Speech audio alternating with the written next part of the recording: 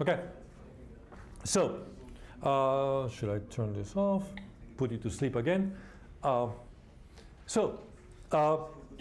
I said, I give you an example of how you can actually play with this to try to come up with a solution to create your available safe egress time. Okay? Now we need to see what are we comparing that with. Okay? And that is another story. Okay? So the first thing that we need to take into account, so we want to establish the egress time, so that's the required safe egress time, and obviously it starts at detection. Okay? So when you look at the problem, your evacuation time is going to be your detection time, your pre-movement time, and your movement time. So what are these terms? Obviously, the detection time is the time that it takes for whatever sensors that you have in there to activate. Okay? The pre-movement time is the time that it takes you to make a decision that you're going to move. And your movement time is the displacement time. Okay? That is basically the time that it takes you to get from your position to the outside. Okay? Now, the first simplification that we make is a technological simplification. Okay? So what we're going to say is we're going to create a sensor that is sensitive enough, okay, that is going to be activated, and I'm going to place it in as many places as possible so that its activation time is always going to be much, much smaller than this two. Okay? Why is that useful? Because effectively it is a delay. And I want to make sure that I delay it the minimum possible. Now, can I do that? Do I have the technology to be able to do that? Of course we have. So there are several technologies that can do that. The two most commonly used are ionization detectors, which effectively all it is an ionization chamber. In other words, you put a little bit of radioactive material, and whenever you get a soot particle entering, effectively it gets ionized and you get a current. Okay? So that is extremely sensitive to the number of particles that you're putting in there. The more particles you put in, the stronger the current, the bigger the sensor. Now, the reality is that you need very little to activate that sensor. Now, the second type of technology is what is called the photoelectric. And the photoelectric is a light extinction beam. So you put a little bit of a light, and the moment the particles get in there, then they deflect the light, and you get a signal. Okay? So you have a photodiode, and the photodiode captures the light, and you get a signal. Okay? So the two of them are extremely effective. Our problem is actually not their sensitivity, because they are oversensitive. You can get detection literally in a matter of a few seconds. It's the time that it takes for the plume to actually hit the detector, you know, what it takes to activate it. Our problem is actually not that. Our problem is the opposite. They're too sensitive, and what happens when a detector is too sensitive? False alarms. Okay? So every time you get out of the shower, your photoelectric detector will go crazy, because effectively the steam is sufficient to trigger the detector. Okay? So every time that you burn a toast, your ionization detector will go crazy because you have multiple little soot particles that effectively activate the detector. I could put an infinite number of those detectors in the ceiling with which I can reduce the time. So my problem is not about sensitivity, it's about desensitizing the detector to the point that I don't get nuisance alarms and people stop paying attention. Is that okay? Now, we have very standardized ways of doing it, so to be honest, there is really no engineering in here. The product manufacturers have devised this to the yin-yang, they've tested it, there's a standard way of doing it, we know exactly where to place them, and we can get activation in periods of the order between 0 and 5 seconds with no problem whatsoever. Okay? And I'm 100% sure that you've all experienced, you know, the wonderful feeling of burning something and then having the detector go like crazy, and then you start blowing air trying to, you know, stop it. We've all gone through that. So I don't need to get into those details. All I need to say is that this value is neglectable compared to these two. Is that okay? And that's a technological solution to the problem. So I eliminated the problem by developing a technology that is sensitive enough. Okay? the moment that I eliminate the detection time, my evacuation time is all about the people. Okay? It's the pre-movement time times the movement time. Okay? All happy with that? So, let's try to understand how people behave. I'm sure many of you have seen this. This is a clip from Seinfeld. And You must be George. I'm Robin's mother. Oh, you seem like such a lovely young man. Well, I do what I can. Love everything. Oh, this is just a wonderful party. Burger should be ready in a minute. Great. What's it smell? Smoke? Everybody, I smell some smoke back here.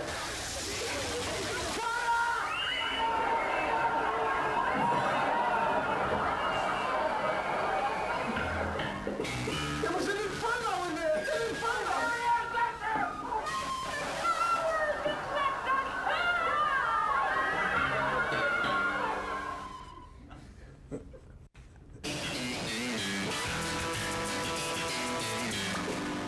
I was trying to lead the way. We needed a leader. Someone to lead the way to safety. But you yelled, get out of my way. Because, as the leader, if I die, then all hope is lost. Who would we? The clowns? Instead of castigating me, you should all be thanking me. What kind of a topsy-turvy world do we live in where heroes are cast as villains? Brave men as cowards. I saw you push the women and children out of the way in a mad panic. I saw you knock them down. And when you ran out, you left everyone behind. Seemingly. Yeah, trained on. I can fully understand how you got that impression.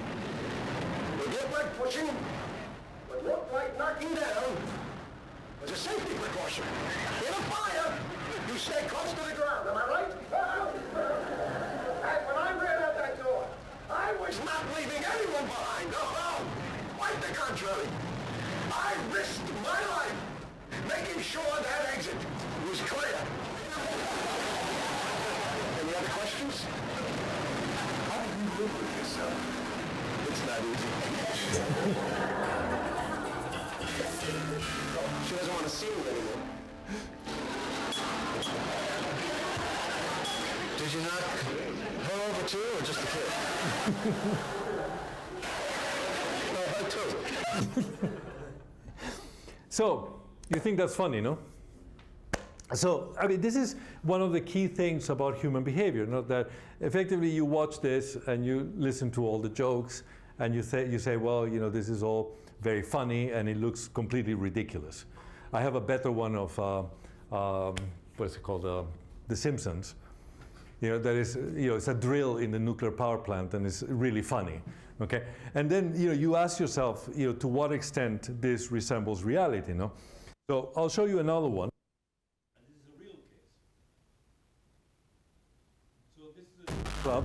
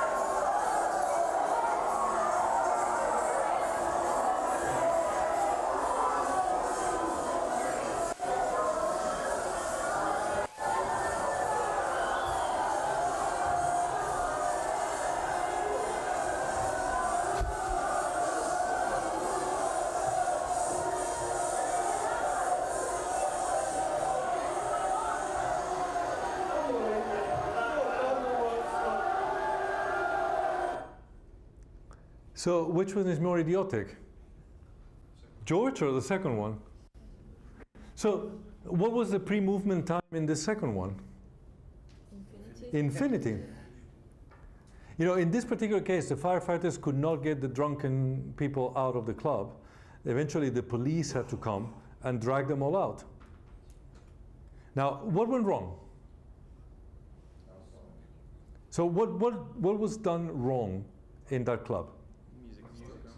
Yeah, the music continued, the lights didn't go on, the lasers were still on. So effectively, the club did not react in a way such that made it evident, you know, that the party was stopping. Okay, they just basically let everything roll. They even let the music keep going, and effectively that affected in a very negative way the behavior of people. You know, they maintained this feeling that there was no problem in the case. Now, what went right?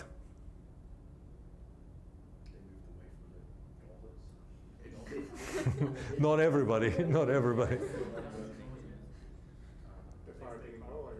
Huh? Yep.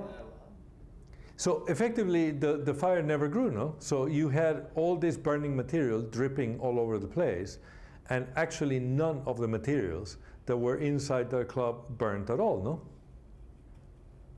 So effectively, you had your curve, and your curve had an alpha of almost 0. So effectively, what you had was an extremely long period of time. So while you had an infinite pre-movement time, you had an infinite available safe egress time because the fire was not growing at all. Is that okay? So as you would imagine, I mean, my third video is the worst of them all, no? Because it's a real scenario where people actually behaved absolutely appropriately, but then the system didn't work correctly. So this is a famous station nightclub fire, and I'm pretty sure that many of you must have seen this video already, but I'm still going to show it because I think it's a very important event, because it actually shows how the system can fail completely. So this event was extremely interesting because this was a period where there was a feeling that these nightclubs were not being run in a safe way. So a radio station had commissioned a cameraman to come in there and document an event in this nightclub.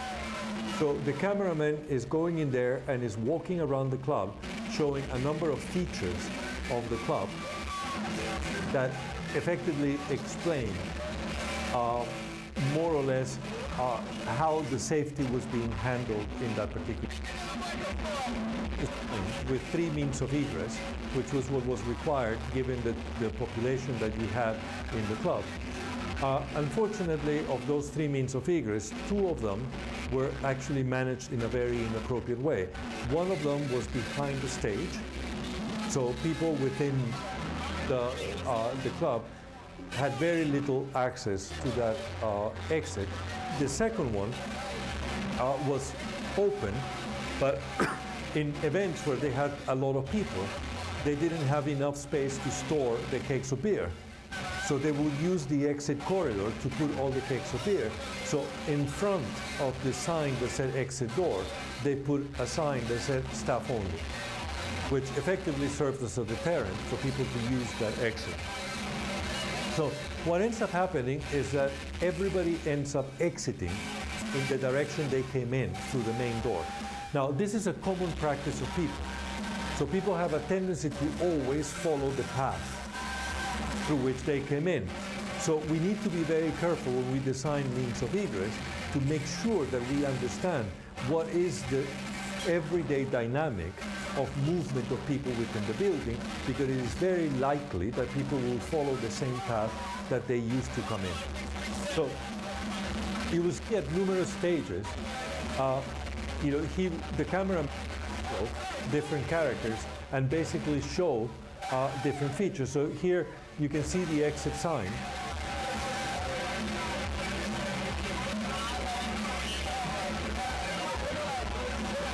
One of the biggest problems in clubs is that there is a confusion of signage because you have so much going on. You have neon lights, you have all sorts of different things that it's very difficult to identify, you know, where the signs are.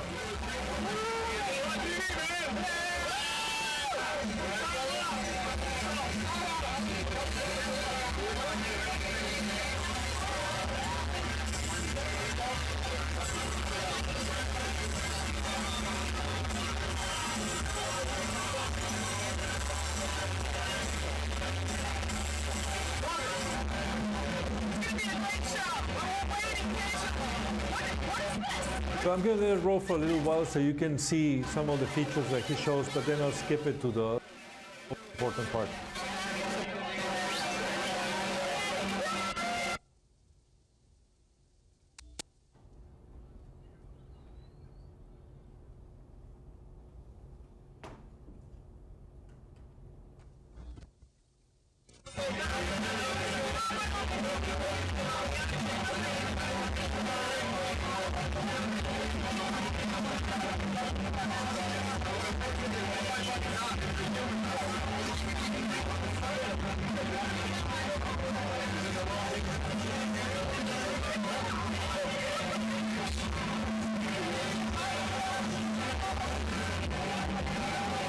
There's the exit sign.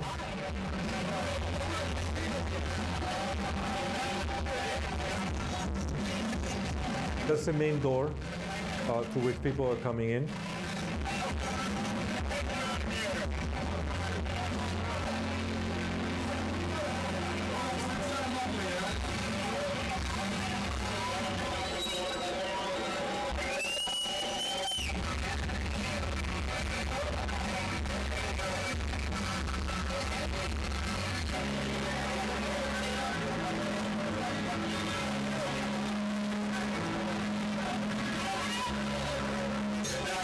There's the door. But look when he opens the door. You see all the beer that is stored in the back. Let me move it a little bit ahead.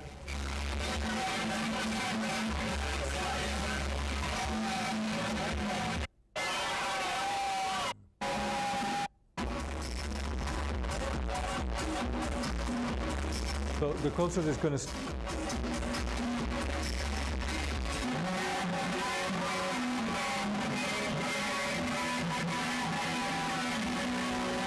So you see the pyrotechnics are going to start, and they're going to ignite the thermal insulation. And you can see very rapidly little flames establishing on the edges around here. You see it's already ignited. Same thing in the other side. You can now see the flames. And look at what the cameraman does. He immediately starts moving out.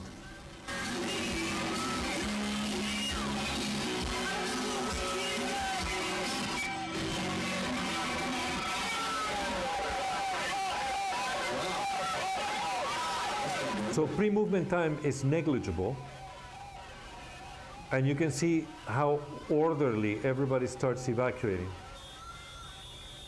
The alarm goes off.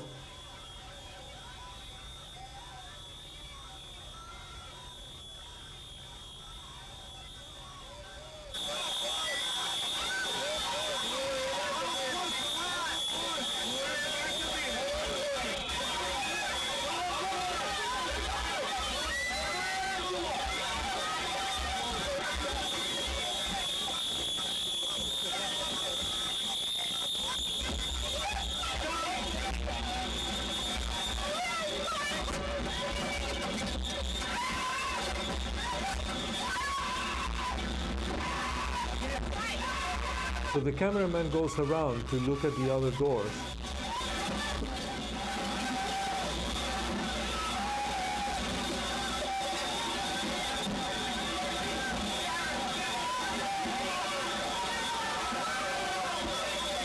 So this is less than a minute and the fire started, and look at what happened at the door.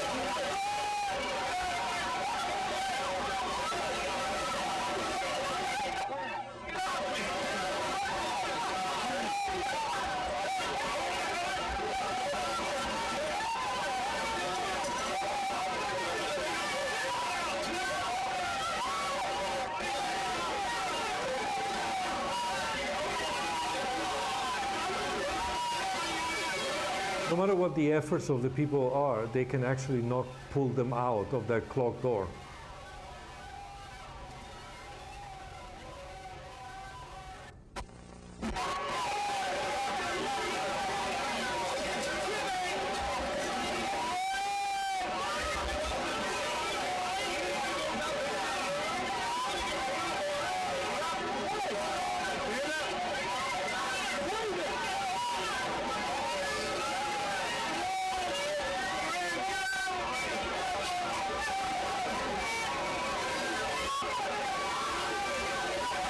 So within less than 2 minutes, flames are already coming out of the windows and the doors.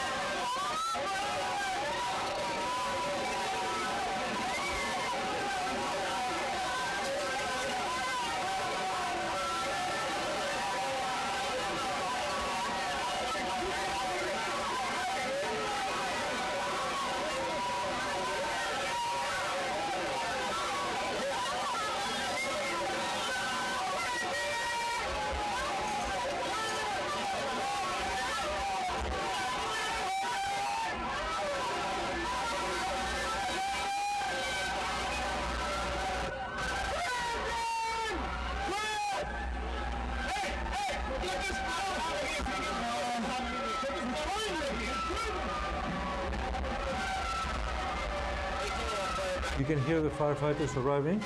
So normally firefighters will arrive between 3 and 5 minutes. And nobody came out this exit, and you can see now how far down the smoke is.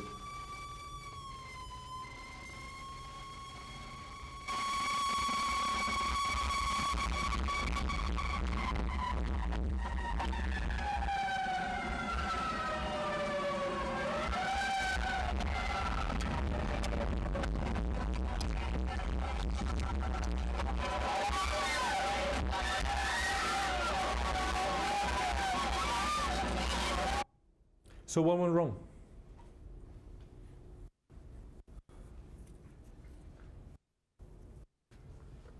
There were insufficient means of egress. The means of egress were perfectly fine. Would have made any difference? Yes. To what extent? Because it could have allowed less load to be on one door, and if they got lost, then you could. No, I do understand that clearly if you have more means of egress, you're going to redistribute the load. The question is, would that have been sufficient?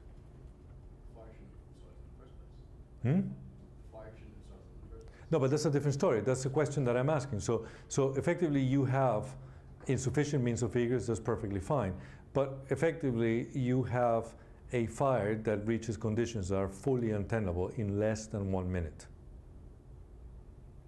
You know, given my explanation of the 2.5 minutes by which the means of egress are designed, would the means of egress, even if they would have been used appropriately, would have been sufficient to get everybody out?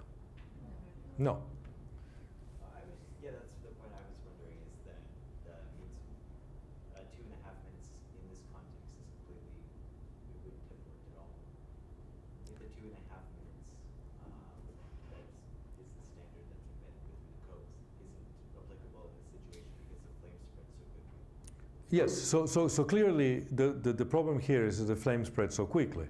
And the issue is, should it have spread that quickly? You know, what was really the problem? What went wrong that made the flame spread so fast? They had multiple sources of ignition. That's the first point. No? So you have 3 ignition sources. The fireworks ignited many places rather than just one. Mm-hmm. Just backing up a little bit. Having pyrotechnics in an indoor closed area doesn't sound very wise. Was that even allowed? Like, would you have fireworks? Let me put it this way. There is nowhere, you know, in building regulations or in city ordinances that says you shall not use pyrotechnics. Okay, it is not that it's allowed or it's not allowed, it's just simply not contemplated. You might say that it's because it's so stupid that we shouldn't be doing it, and that's why. But nevertheless, it's not contemplated. And again, we go back to the story of how do you label things. You know, if it's not in the rules, shall that mean that you should, you know, would that mean that you should not do it, or that authorizes you to do it? It's just simply nobody thought about it, let's put it this way, despite the fact that it happens all the time. Okay, but that's a very big problem. So you have a problem of an ignition source that is evidently quite extreme, that creates multiple ignition points, which none of the systems are ever designed for that. You have a problem of means of egress that are somehow inadequate, but most likely will not change the outcome. Is it also to do with the material that the ignition started on? Like you said, that it was thermal insulation, which means that it's probably polymeric. Yep. So it was a polyurethane foam, Right. low density open cell polyurethane foam. Low ceilings, so the smoke layer could blow it quite quickly. Yeah. Compared to high ceiling. So clearly the fact that you had low ceilings accelerated the process. The question is, would that have been sufficient if you actually had a more reasonable material and you would have only a single ignition source? You know, that's really where the question comes up, no? You know, to what extent each of these components are the contributing factors.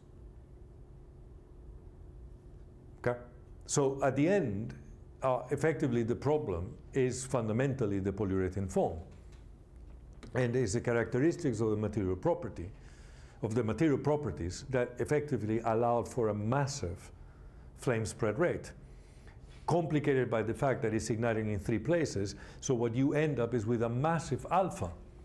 So this value is huge. So you get an incredibly rapid fire growth that eventually involves the whole place. And that is completely inconsistent to all the other measures, you know, in the building. And you can tell, because where did I start with this discussion? I started by saying the detection time should be negligible. But despite the fact that the detectors were appropriate, were placed in the right conditions, and in theory should have activated instantaneously, even that instantaneously was much slower than the time that it took for people to start moving. So effectively you overwhelm completely all the different measures that you had in there, because we introduced a material that was not consistent with the classification of the building. Okay? Now what had happened? So effectively these clubs are in fairly urban areas. So what happened was that every time that they had an event, the music was way too loud. So they built inside the club an acoustic box. So the acoustic box was lined with a very thick polyurethane foam. Okay? And that very thick polyurethane foam effectively is what ignites, and it spreads the fire extremely rapidly. And then once it spreads the fire extremely rapidly, you could have had adequate means of egress, you could have had anything, but it would have still not worked. Now, at some point there was a big argument about if sprinklers would have helped, okay? And there's a big debate about that, because effectively the sprinklers work to control a fire of a certain size. And this particular fire grew so rapidly that most likely would have probably overwhelmed the sprinklers too. Now, there were a series of tests that were done at NIST in Maryland, you know, where they actually showed the effectiveness, you know, of having sprinklers in this particular case. But the nuance of those tests is that the sprinklers were placed right next to where the fire started. So in principle, it was there to demonstrate the best possible scenario, in which case obviously the sprinklers would have controlled the fire. Another argument was about if the foam would have been fire retardant. And what we'll see tomorrow when I talk about ignition and flame spread as a function of material properties, you'll realize that the impact that fire retardants would have had would have been negligible, you know, compared, you know, to the other material properties that control the problem. Because effectively what you have is that the fire retardants are going to play on the activation energy. So effectively what they're going to do is shift this critical value. Okay, but they're going to shift it, you know, from probably 350 to 380. So the capacity that they have to actually alter the outcome is actually minor compared to the capacity that other material properties will have to drive the outcome which is the case in here. So as you can see, in this particular scenario, what you're facing is a situation where numerous bad decisions were made, and despite the fact that people behaved in an absolutely idealized manner, they rendered themselves in a position where they could actually not leave the building. Now, this is a very, very common situation, and it doesn't only happen in fires, but it happens in many other scenarios, which is the crushing of people. If you have too many people packed, effectively you get to a point where you choke the flow. And again, it is Navier-Stokes. So effectively you're choking the flow, and what happens is that you cannot get people out. And that's what you saw in the video. You know, everybody trapped at the door, and there was no way to get them out because the pressures that you're inducing are so high that you could actually not get people out. So that's a very, very big problem, and these are the kinds of things that we're trying to avoid. So when we are designing means of egress, when we are selecting materials, when we're putting detection systems or putting suppression systems, we are aiming at being as far as possible from those conditions. That's what we don't want. That's completely unmanageable. Okay, so we want to find a happy place where effectively you're completely far away of those things, and things are operating in an almost idealized manner. That's the objective. Okay, so, oops. So in this particular case, the growth of the fire, you know, basically has to be limited to enable egress to occur under ideal conditions. That's the objective. You know, if flames spread too fast, then panic, you know, is induced, egress, it becomes unpredictable, and none of your calculations matter anymore. And if flames spread too fast, there is not enough time to evacuate before you reach these untenable conditions, and that's exactly what happened in this case. So, pre-movement time. So this is the way these numbers come up. So I'll show you just some data as examples, but you'll see, I mean, there's books on this.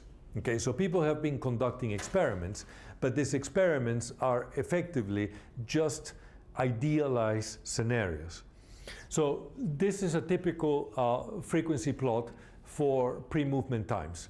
So basically what that shows you is that if you take a certain population, you will have a mean value, okay, and you will have a basically normal distribution, you know, with a certain standard deviation that effectively gives you the shape of the curve, okay?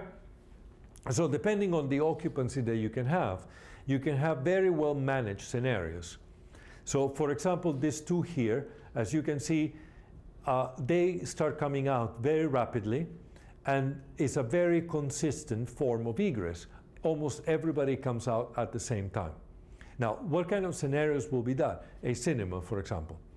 What do you do normally in a cinema?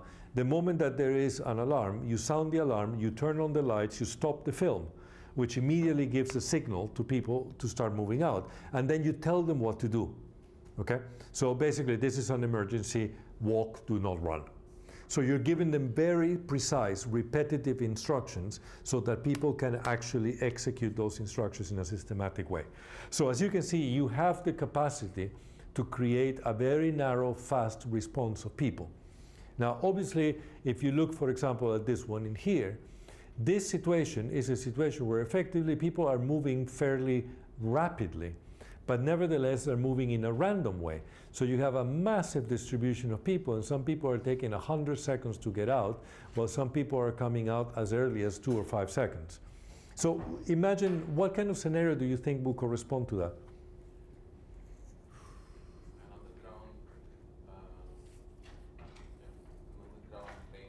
Why? Why will be an underground train a situation where people are in many ways allowed to do whatever they want? Because you have a long travel distance from the... No, but that's the movement. We're talking about purely pre-movement time. It's the reaction time. Some people are taking 100 seconds to react. Other people are basically coming out very rapidly. What kind of environment do you think will induce that form of behavior? Sorry? Well, residential areas, yes. Okay, people will do very strange things because depending on, like for example, typical cases, people that will take a long time are people that are picking their valuables. Or people have been drinking. cases where people have been drinking, for example, that nightclub is a good example of that. Now, obviously, if the nightclub would have operated correctly, and they would have turned on the lights, and they would have done all the right things, most likely you would have moved into a better situation. Okay? Yep. Maybe something like a museum where people aren't familiar with the route and they're not familiar with like the procedures for it. Like, there's no clear way of making it known. The lack of familiarity is a very typical scenario where effectively you get this type of situation. So probably museums are not the best example, but it's a decent example where you will get a fairly big scatter. Where do you think will be even worse? That it's actually similar in configuration to a museum, but actually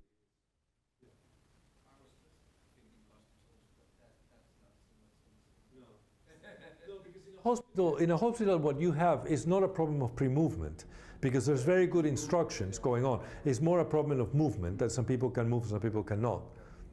Yep.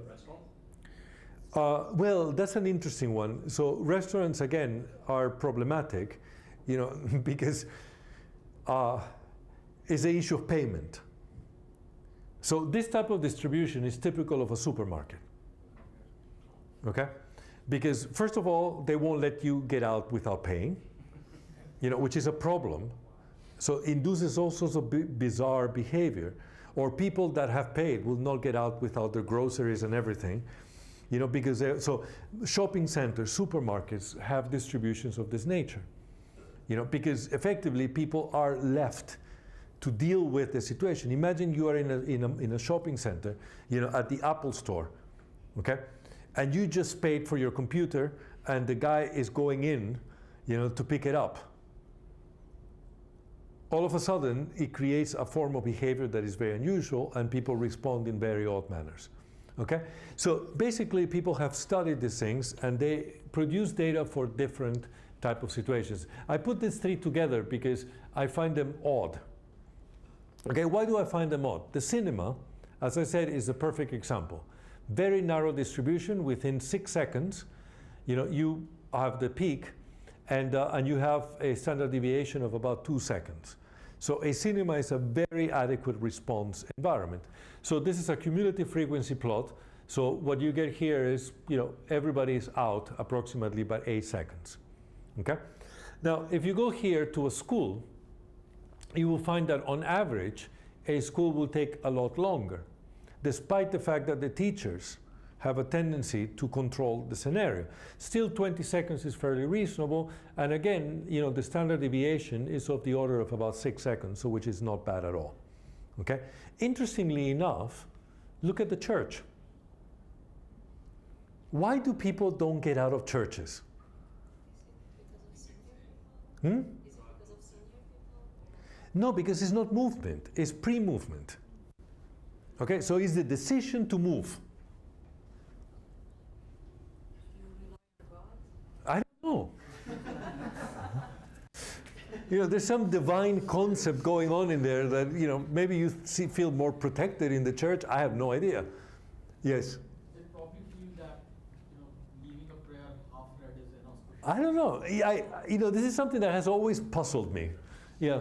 Maybe the high ceilings give them a false sense of safety because Potentially. they see the smoke too close to them. Yeah, so for whatever reason, a church is a place that people don't want to leave. But once they decide to leave, they're all running.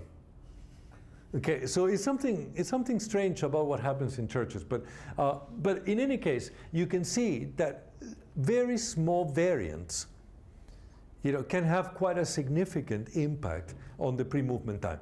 Now, the pre-movement time is just a purely statistical number. Okay, so there is absolutely nothing theoretical behind the pre-movement time. There's a lot of psychological studies, okay, on this. Now, one of the things that I need to clarify that is extremely important when you're dealing with egress, when I talk about egress, I'm going to have a tendency to be almost derogatory about calculating egress times, okay, because I don't believe that they can be predicted appropriately, okay? But that doesn't mean that I don't believe that people have to study egress. Okay? People have to study egress, they have to understand human behavior, but they have to do it so we can engineer it out of the picture. That's the objective. Our job is to engineer human behavior out of the picture. is the equivalent of the stick shift in a car. You create some ergonomic design that effectively enables every human being to execute the same motions. Okay, very few people are incapable of using the Prindle. You know, the automatic thing. Everybody can use it, no? All it takes is very basic training, and all of a sudden, you can drive a car. Okay? Maybe not always well, but you can drive a car. Okay? So in a way, we need to have a deep understanding of human behavior in such a way that then we can put the right things to engineer the human behavior out of the picture. We want people to behave like Lagrangian particles. Okay? That's our objective. So all these things need to be understood so you can actually create a system that operates as closely as a fluid mechanics model. Okay? So in a similar manner, then you can start looking at movement. Okay? And this is very important. Okay? Because effectively this is the way most motion in buildings will work. So you're going to have an optimal space that generally is around 1 meter per second displacement velocities. So people will move at a rate of about 1 meter per second in an ideal scenario. And there's a range in which that is going to occur. In other words, if you were to take 1 meter per second, you will get a certain density of people per square meter, where effectively that will work quite effectively. Now, if you get too close to this side, the velocities are going to come down. So if the densities are very low, then your flow rates or your velocities are going to come down. Why are they going to come down? Because you don't behave like cattle. Okay? If everybody's more or less packed, we all follow each other. Okay? The moment that you have only a few people, people start moving around in a much more random way. So they, on average, move a lot slower. Okay? Now, is that a problem? Not really, because there's so few of them that effectively you can afford having a slower motion. So I'm not too concerned about this, because this is the product of the fact that you have almost very few people in the room. Is that okay? What I am very concerned is this. This is choking. So once you get to a certain density, then people cannot move anymore and your velocity plummets to zero. Okay? This is what happened in the Rhode Island nightclub, because effectively the density at that door increased so badly that people could not move anymore. Now, this is a very typical form of behavior that can be altered, for example, by the geometry of the building. So, for example, if I look at this, I can show you 3 different scenarios. So this, for example, this is the density and this is the speed. And this is when you're walking down. So when you're walking down, you have less control over your motion. So if people get too close to each other, then effectively they can induce choking. Okay? Now, on the contrary, if you're walking up, you walk in a much more controlled way. So what ends up happening is that instead of choking, you may actually attain some steady state value of velocity independent of the, because gravity is going to try to separate people as opposed to pushing them together. Clearly, you do not want to operate in this space, okay? But nevertheless, upward systems operate better than downward systems. This is where, in many cases, when you have an egress path, you don't put the door at the lower end, but you put the door at the upper end. So you want people to actually walk upwards because you have a more efficient management of the crowd. Now, when it's horizontal, you get somewhere in between, and eventually you're going to get the choking at about 2 to 2.5 people per square meter. Okay, 2.5 people per square meter is actually very tight. Now, when do you think interactions between individuals become negative? How far do they have to be from each other? 30 centimeters. A bit more. 60. Exactly, that's it. So effectively, the way in which you can take a sense when people start interacting negatively is exactly the length of your arm. So if you hold somebody's shoulder and you keep your arm stretched and you start walking, you will get absolutely no interaction between the people. And you can actually all move at a fairly constant speed. Now, the moment that you put your arms like this and you get people very close, immediately you have all sorts of interactions between them. And if you have shorter and taller people, that induces all sorts of bad behavior. Now, there's a series of experiments, and you can find some videos in YouTube that are very interesting. Effectively, you hold a broom, okay? And it has to be something external. If you do it like this, it doesn't work. But you basically hold the broom, and you have another person, and they are at that distance, and then you have them walking with the broom. Then you repeat the experiment, and you put them at half the distance, and they fall. They trip and fall immediately. Very, very rapidly, they're going to trip and fall, okay? So the interactions between people start happening when you are at a distance that is less than your arm's length, okay? And that's more or less intuitively when people are still manage to operate correctly. So this is the way this data is obtained. So this is, for example, flow through a door. Now, the red hats are just for image processing, so it helps doing automatic analysis of the image and calculating the motion of the people.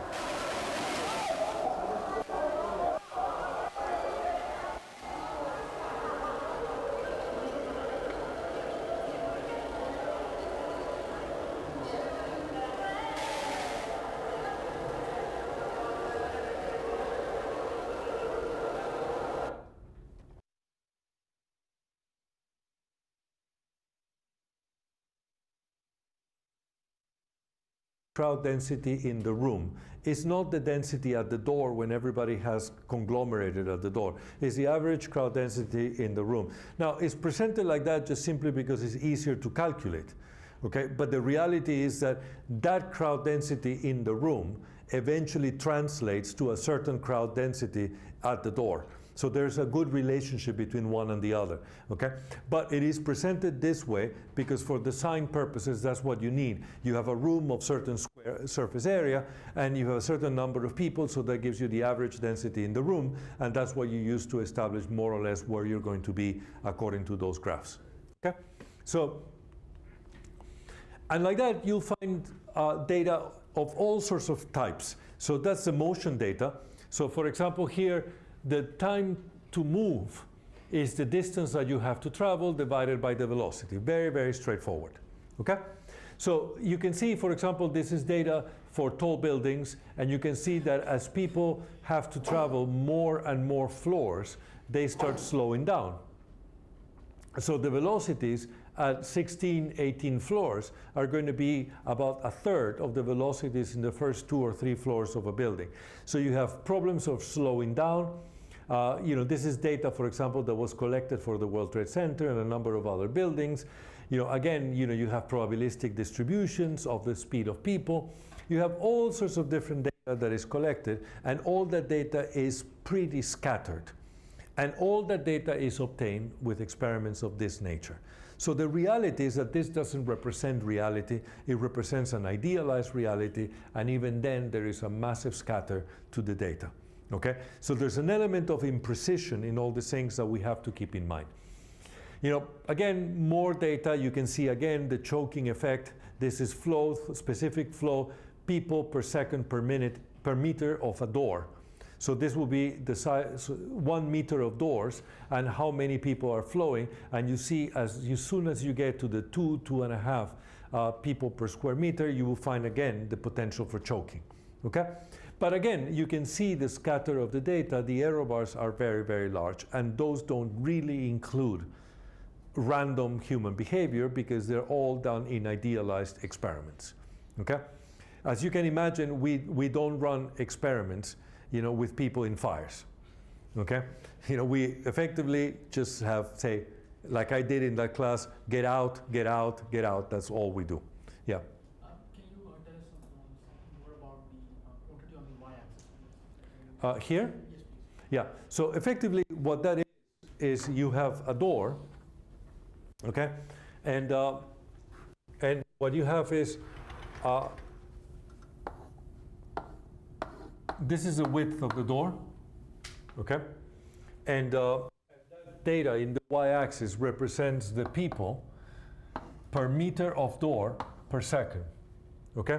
So effectively, if you want to calculate the flow rate, so you take this Q, which is in people per meter per second, and you multiply it by W, and that gives you the, sorry, this is the in people per second. Okay? So that will be the flow through a door. Is that okay? So in some cases the data is presented in a slightly different way. So it's not presented as a flow rate per unit length of the door, but in here, for example, is already presented multiplied by the width of the door.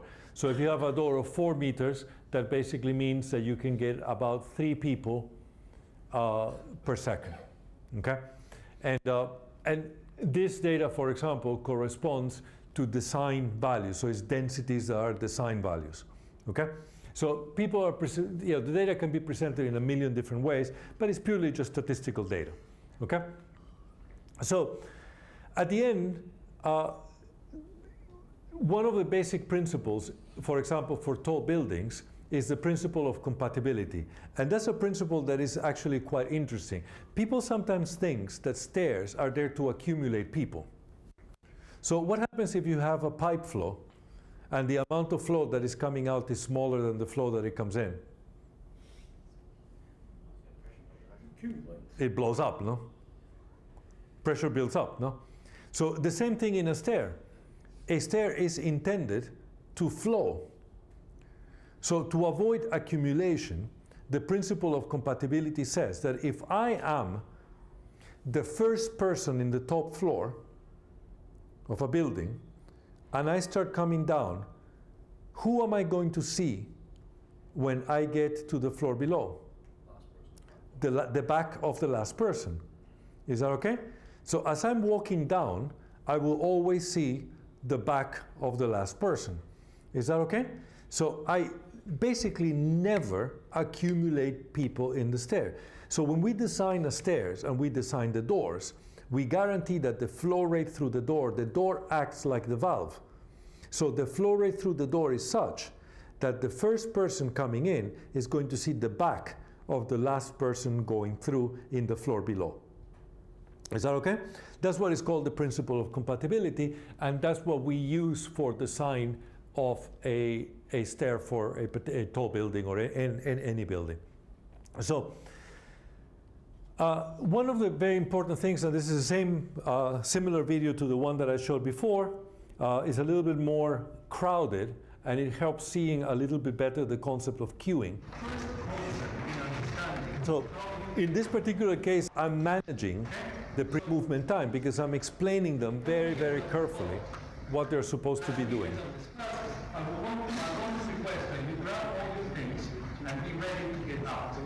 So I told them, grab all your things so they're ready. Okay? Then I'm going to ask them to put their hands up when they're ready.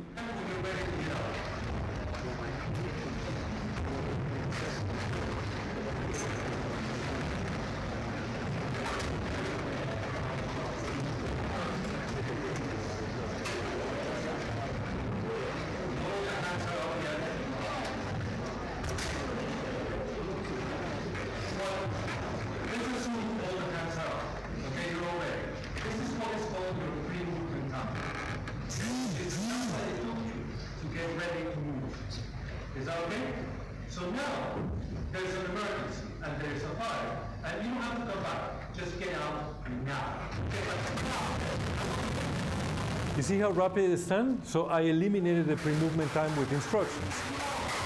Now look at what happens next.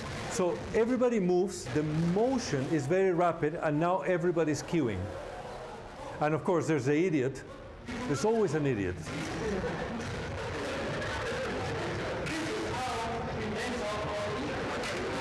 You can tell, see, it's human behavior. So, but you see, everybody's queuing. So what controls the flow is always the queuing. Okay? So we design buildings in such a way that your motion is very rapid and the control of the crowd is at the doors. So you are using your doors to dose people into the corridors at a rate that is making the corridors behave in an appropriate way. So my corridor is the valve, okay? So the basic design principle is what I'm going to try is my displacement time, which is the maximum egress distance divided by the velocity of egress, has to be much smaller than the time that it gets to take all the people, n, through the door, W times P. Okay, so this is the flow rate per unit meter. W is the width of the door, so this is your flow rate per second. This is a total number of people, and this gives you the longest time. So at the end, you have a displacement time, which is the time that it takes you to get to the door, and then you have the door time or the queuing time, and then your pre-movement time. This time shall be negligible. So I will design all these distances from the furthest corner of the room to the door of the stairs to be short enough that I can guarantee that people will queue at the door. So I can neglect this term, and effectively I force people to queue at the door. And this is how I control the crowd. The best place to control the crowd is at the door. So by using and designing the width of the stairs correctly, I'm going to control the people at the door. So when you have, yeah. Wouldn't that induce panic a little bit? No? Because if you're trying to escape from a room, you always think that once you get to the door, you're going to be out. You know? So yeah, but you just make an assumption. The assumption is that people are going to be exposed to the fire. Okay, so this is a key, no? So you compartmentalize the spaces, you do all these things in such a way that you are moving people out much earlier than the fire represents any threat. Okay, the moment that you have smoke all over the place, I completely agree with you, but it's already too late. Okay, what you're trying to do is manage the places where you can get furthest concentration of people. So you're trying to manage the flow into corridors, you're trying to manage the flow into stairs, because that's where you can get the most problems. Normally, getting people out of this room should happen so much faster than the fire reaches any condition of danger that people should not be panicking at that door. Okay? So you want to then make sure that they're dosed correctly in your corridors and in your stairs. Okay? Which is really the two critical points of the whole egress path. Okay? So simple hand calculations generally are used for simple geometries, and the precision is truly only a function of the available data. And you can see the type of data that we have is very imprecise, very large error bars. Okay? Now, simple geometries include, for example, stairs. So stair shafts are very easy to calculate because it's a one-directional flow. So it literally is Bernoulli. So it's a very simple pipe flow. So the ideal applications are tall buildings, train stations, for example, because this is a train station, everybody exits and then they all move in one direction. There are no cross flows, so everybody's moving in one direction. Stadia, same thing, everybody's moving towards the door. You know, and generally when you have limited egress options and no cross flows, hand calculations are perfectly fine. Now, normally you have these numerical models, and these numerical models are interesting because, again, all they're doing is solving Lagrangian particles. Okay? And they're tracking them down. But basically, instead of all flowing in a certain direction, they start introducing some sort of stochastic components into it that, for example, slow down people when they get close to each other. You know, introduce some people that turn around and go in the opposite direction.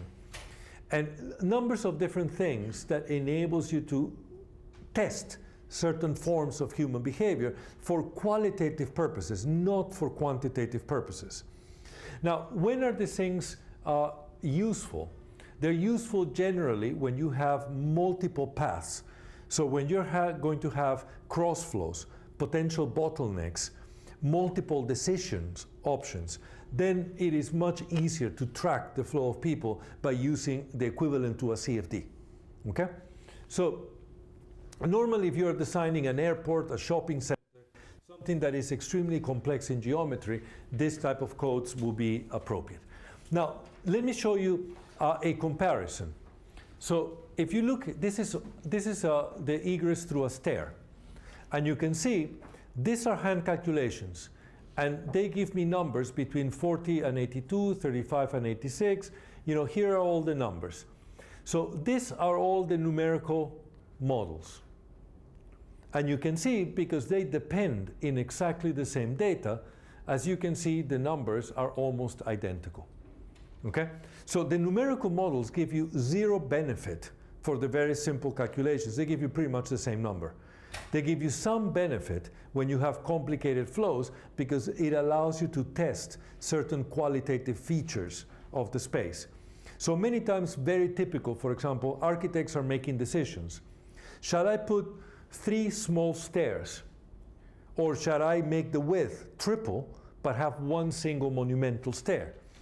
This type of models, the numerical models, can show you which one creates a more efficient flow.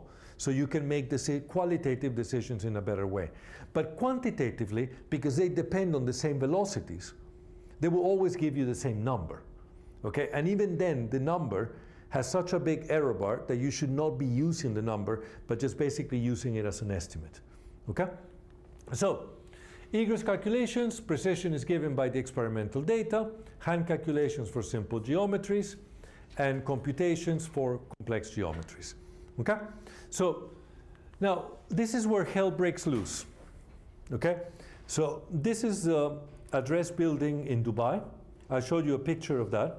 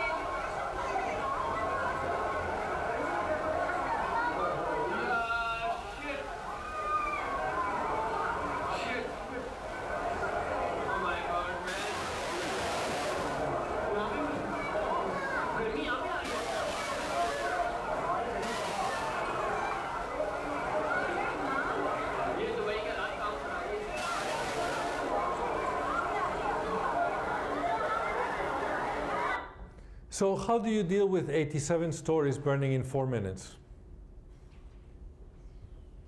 Pretty tricky, no? Yeah. So clearly, when we have a situation like this, obviously there is nothing we can do. And it has disabled completely everything that we could possibly think as a possible egress strategy. So anyway, so we'll stop here, and we'll pick up tomorrow.